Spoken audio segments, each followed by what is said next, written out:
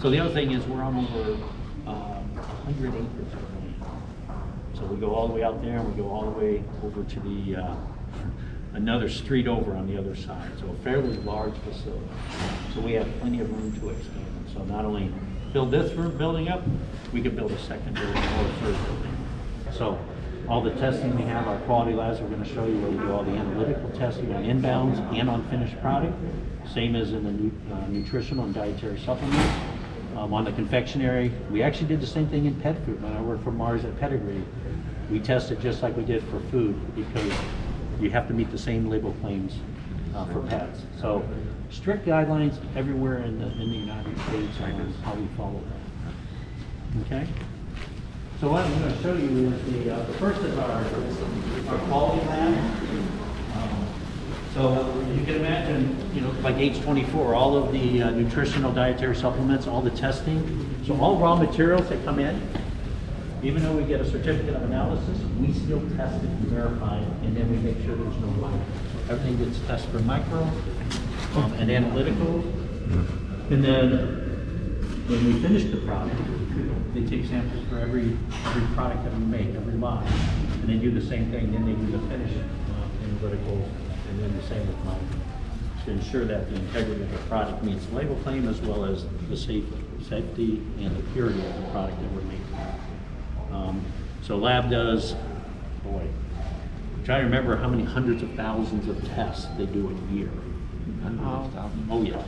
When you think about how many lots we make, so we have to do tests on every lot, every raw material that comes in.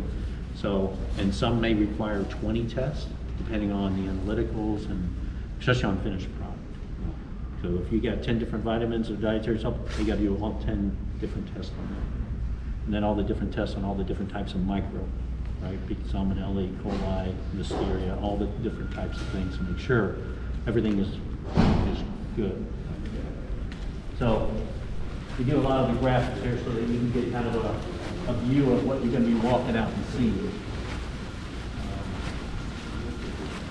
So we're actually, because of the amount of testing going on in the lab, we're actually investing $5 million, which is doubling the lab size. We're in the middle of a lab expansion right now. The good thing is here, on average, we spend between $20 and $30 million a year in capital, continuing to, one, enhance the building and do continuous improvement on new projects or new products if they launch any new products. So sachet was a product where we did pouching. We didn't have that 3 years ago, so we've launched that. So we continue to invest every year in improving our operation. Okay. So we're going to go around the corner, get you a first view of kind of what's behind this wall. What's behind the wall? And it's hard to see here because you're under a mezzanine, but when you get out in the open space, you'll see how big it is. Shake. So one of the things we do have to do, we have to wash our hands before we go into the plant. So and how you do that, you step on that paddle and operate with water. So you can do this. If it doesn't work, usually you can tap on this and then it come out the bottom. Is yours coming out?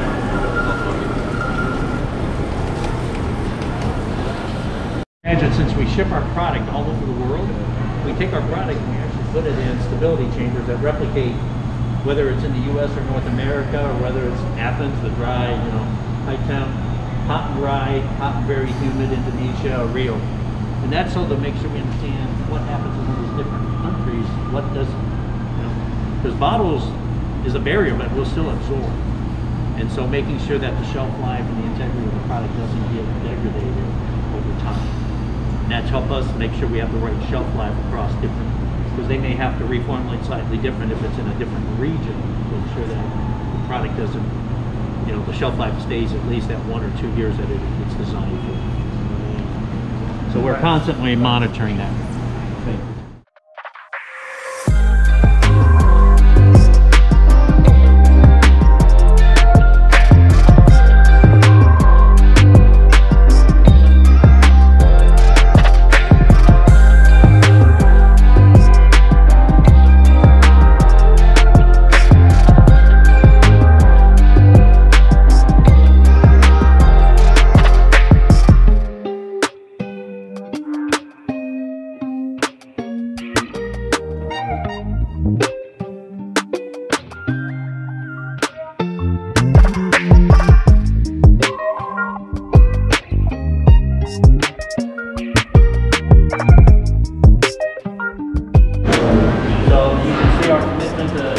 Starting all the way up the source, understanding where that came from, and this gets into, there's really a lot of focus on GMOs and non-GMO, right? Because I know in Europe it's really non-GMO, and the focus is trying to make sure, do we understand where all of our products are starting at from the very beginning, when it gets planted in the ground, all the way to where it's getting processed. So if you look at the multiple steps, where we actually go to different farms, and actually inspect and make sure that nothing changes to that. They're not using any pesticides or using things that can compromise the integrity of the product. So what I talked about is none of our first round of testing, right? When it comes in, it gets tested. So we do our testing, and then as we process it, we make the manufacturing process, we test it again. So when we make a blend, every blend, so every 1,500 kilos we make, we do a sensory. So we discharge it, take samples, we do a sensory. And that's to ensure that the taste, the flavor, the texture meets what is in our specifications. And how many blends do you normally do a day? About 40 to 60? Yeah, this is right around there, yes. So you can imagine every one of those, before we can package it, they've got to do a sensory test. All right? And that shows the tableting, which is really in like China. We don't do tablet manufacturing at this site, but then we do another round of testing, and it's done, right? So we have to make sure once we're done, as I mentioned, now it's in the bottle, doesn't meet the label. The sensory still good, and doesn't meet all the attributes that we have on our label. To ensure that everything that you're using meets what it says it's doing. They keep us healthy and fit. And then once it's done, it actually goes to the, it's actually down there, but that is our final round of testing. So we do the uniformity on powder blends, which is what I mentioned. We do the raw material coming in, the final product testing, and then when we ship it to our distribution centers, the distribution centers inspect it also. So they'll go in there and audit it to make sure the label's correct, the bottle's in good shape, there's no quality defects around anything on that product before it gets packed or ready to ship to Europe. So the same thing would happen when we ship a full container over to Europe, and then when it gets to the DCs, and they go through that same process. Because we get notified if they find any type of defects on the attributes of the packaging. So whether it's a poor label or a dented bottle or there's something else that's good. And then as you know, once the distributors are there to, what's your order? Okay, we're picking, packing it, and shipping it to you. So you guys watch your stuff down here. We have a sanitation crew that runs 24 hours a day. They clean the floors, they clean the warehouse, they clean the entire plant. So you're just not going to catch us right cleaning this area. So stay here right here, and we're going to make a lap. Right. So this is our quality assurance lab. So this is where we're doing a lot of what I call the physical kind of checking what labels, checking bottles, checking all the physical attributes of our packaging. Because most of the sampling that's done for the raw materials is done, and you'll see it at in a sampling room, which is then sent over to QC to be tested. So you got QA, quality assurance, and you got quality control, which does all the testing and micro. So you've got anything else that, I mean, most of the attributes and following the specifications, following the guidelines that we have to follow. Sensory, making sure lot codes and everything are correct. In addition, we do all allergen swabbing to make sure, we have no cross-contact of allergens, to keep everyone safe. So you imagine we got soy, we got milk, we got peanut, we got sesame. So after every major cleanup equipment, they actually do the swabbing to make sure there's no detection of any allergen. Because you don't want somebody who is allergic to milk, and we're going from one product from milk to another soy product, and all of a sudden there's a milk residue left. And so we've really, allergens in the U.S. is our #1 recall by the FDA. You go in and look on their website, and the one recall for companies is their allergen control program, because of the impact it has to people that are allergic to allergens. And we also do gluten-free, so everybody that has insensitivities to gluten, we want to ensure that That's a big one for us. Yes. So I want you guys to take a look down, even though we're not going to go down there, but you may have seen it in the pictures, but this is actually where our soy and fructose transfer points are. So we hang these super sacks that usually weigh about 1,000 kilos. And then basically they're hung up, and then basically it goes into a charge vessel, and then we vacuum transfer it up to the 3rd floor, where we use vessels on load cells to actually automatically weigh it out and then batch it, so we get consistency every time. So it'll transfer it up here, and it's loading it, and it goes up. You're at 400 kilos, stop. And now we have that part of it done. So fructose and soy is all done through our automated system here. The other products are all done by hand because, as you can imagine, we may have 30 ingredients in a blend. Those have to be weighed out. So you have full containers, and then you got the small 25.6. Well, I got to weigh out, 22 kg container. I got to weigh out 3.6 kg. So we have a weigh room area that we do all the weighing, and they kit it all together. And then this up on the 3rd floor, and they'll layer it, and then they'll charge that on the 3rd floor. Then you get your blend. Why are you using kilos? That's the way our entire system, our ERP system, is set up under kilos. Yeah, we use metric for that. Yeah, we don't use pounds, or everything's in grams, kilograms, and that's the way our ERP system is set up. And that's the way it's been everywhere I've worked. It's always been in kilos. Which is interesting. Manufacturing, that's the way it's set up. But we do everything else, outside of here is in pounds, or the storage in pounds. But all in manufacturing is set up in kilos, in the metric. So one of the other things you'll see way down in the blue, you see the little blue room down there on the floor? That's where we do all of our sampling. That's our sampling booth that we sample all of our raw materials. So what happens is they bring in the raw materials, and I may have 1,000 containers. The way you sample is you take the square root of the number of containers that came in plus 1. So if you had 100, and 10 plus 1, and we sample 11 containers to get a kind of a good profile to make sure that the consistency of the raw material is They do all their sampling down there and then sent to the QC lab for their final analytical and micro. We're very thorough on everything we do. CMA is nice, but we don't know if somebody at the other company may not have done something right. We're going to re-verify that and meet our testing. So a very good process to make sure what you get is what it says is in that box.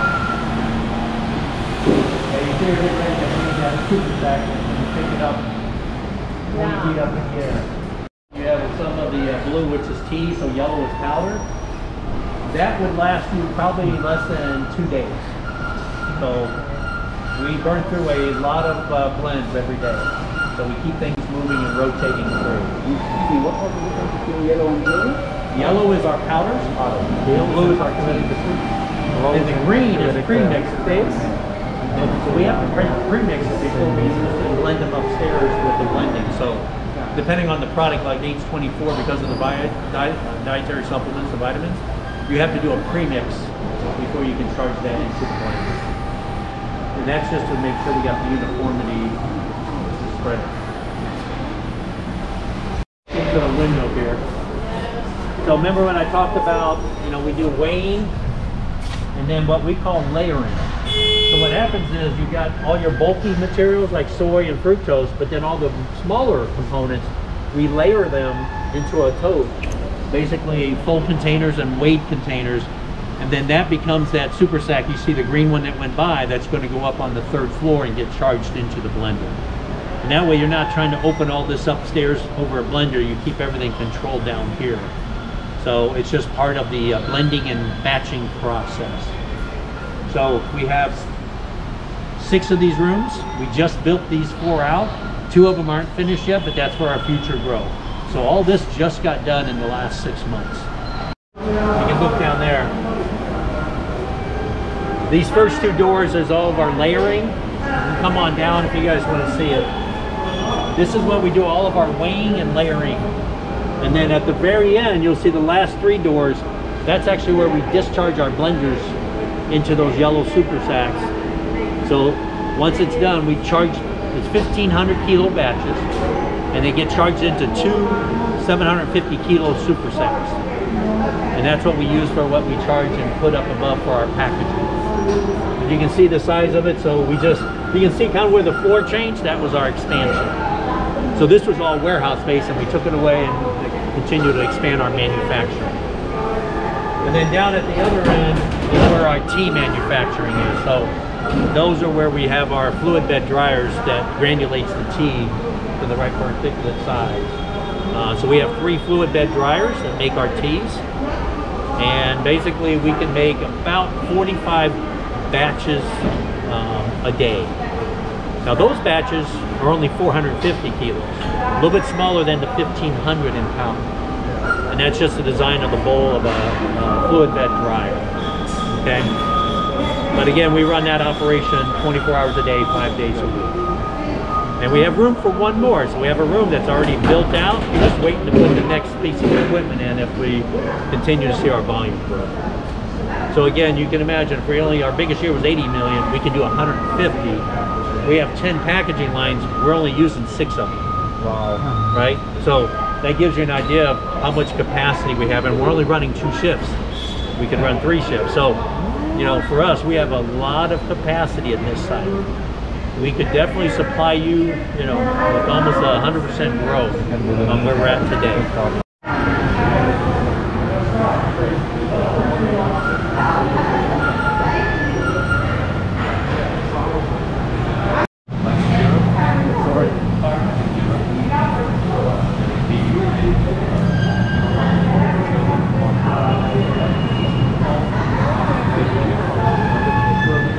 There are some very unique products. We do the higher volume, so those things have my own manufacturing. Okay. Not only well, so watch this quickly right here.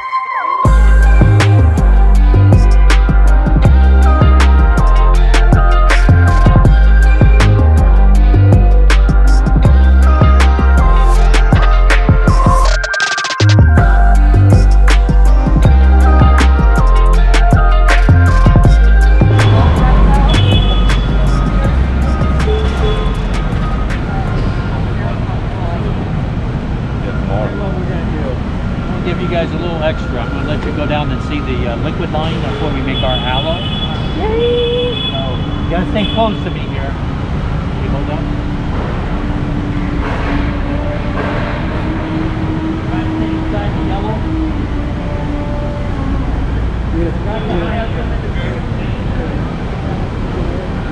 Right, that lets you know there's a forklift.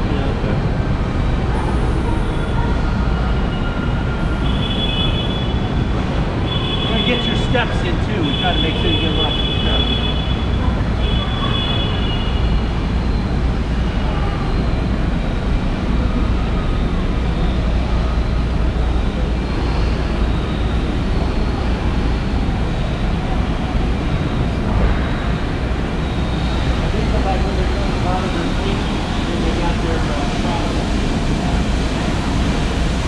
Smell the aloe when you come down? Yeah. So our expansion is we built this space, we're going to add a second aloe line once we see the volume right. There's a little bit of flatness on our aloe.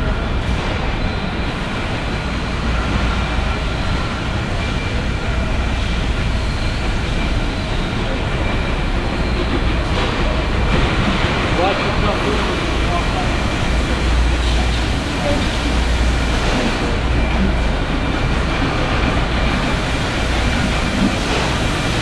Can't get much closer, but you can look in there and see the floor. The fill in the bottle. The bottles come out. We actually put a burst of nitrogen in there. The reason is because if you don't, it starts to contaminate. When you start to crack, and then you can see the label here. So we run about 60,000 bottles.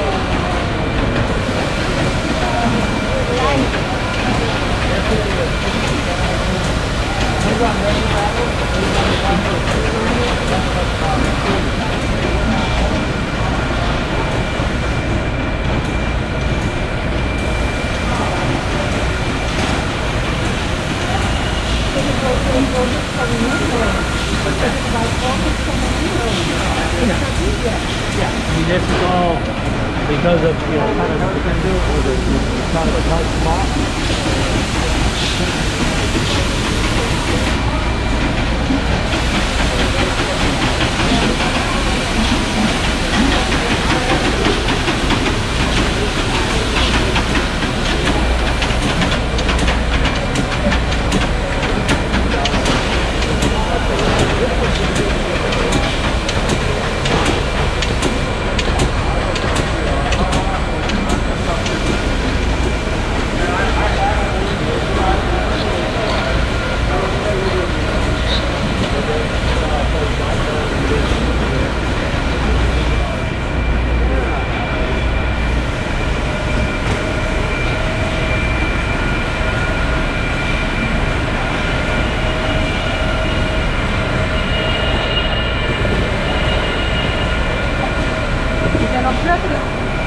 Okay, can you explain to me why our teas are granulated?